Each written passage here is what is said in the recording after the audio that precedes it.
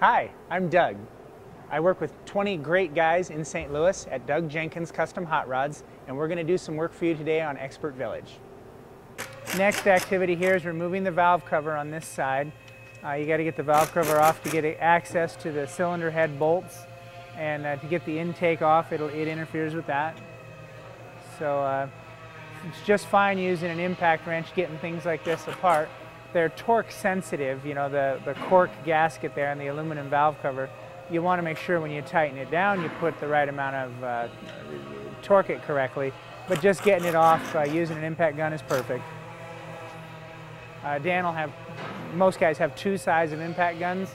The one he's using now is a smaller one for little jobs like this. It's got a 3/8 drive on it. For doing wheels and stuff, you got one that's a half-inch drive.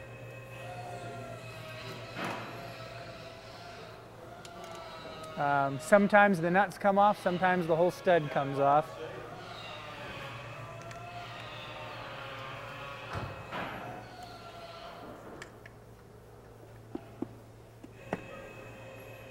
The valve cover hasn't been on there very long, so it comes off pretty easy. He's going to try to not trash the gasket as he gets it apart here.